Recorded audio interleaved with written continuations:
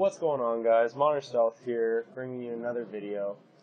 Today I'm going to show you one of the, personally I find, easiest ways to farm souls. So here you just go to the first bonfire in Orlando,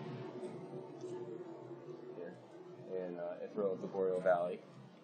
And basically it just involves killing these first two knights over here. So if you just run up the stairs, the knight with the spear is going to start making his way downtown. Just bring him down, pull behind him, get him into that stab.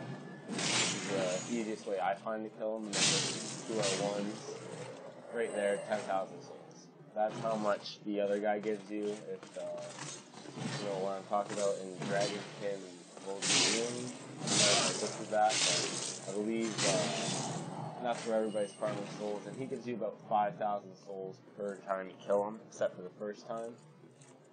I think that this is a lot quicker, especially because you get to kill two knights at once and then sit at the bonfire, instead of just waiting for the other guy to respawn. But I also find this a lot easier, and on the plus side, they do also drop Titanite shards very quickly, and also large Titanite shards. Yeah, so I just figured I'd upload this for anybody who's having a hard time trying to save up for a weapon or just need souls for any other reason. And yeah, it's one of the easiest ways I find.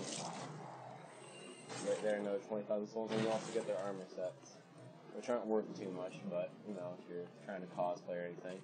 And then you can always go and kill this knight here. He's a little bit harder, but he's a little bit also more rewarding.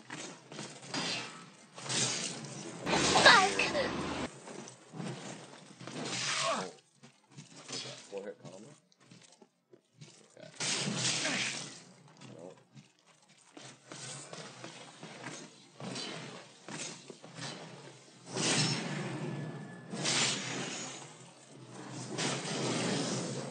And yeah, so 17,000 souls just for killing him.